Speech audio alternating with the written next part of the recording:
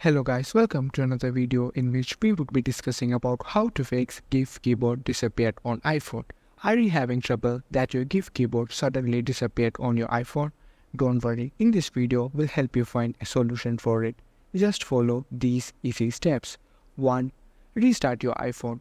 Restarting your iPhone can often refresh the apps and software, which may solve the issue. This is a simple step that can be effective in resolving various problems. To restart your iPhone, press the volume up button and the volume down button. Press and hold the side button until you see the Apple logo appear. 2. Check for software update. Ensure that your iPhone software is up to date. Sometimes update can address unexpected software behaviors and fix issues like missing GIF keyboard. To check the update, go to Settings, click on General and select Software Update. If you have a pending update, update it. 3. Remove and re-add the GIF keyboard. Most of the time, removing and re-adding keyboard will solve this issue. To remove and re-add your keyboard, go to General, click on Keyboard and select Keyboards. Click on Edit and remove the keyboards and re-add them.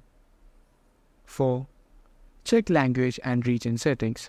If the GIF keyboard is not working, it might be due to iPhone's language and region settings. Ensure that the settings are set to support feature in the iMessage.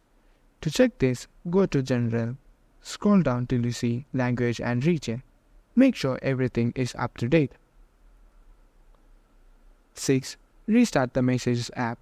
Sometimes simply restarting the Messages app can solve the issue. To do this, swipe and hold the bottom home screen to open the Recent menu.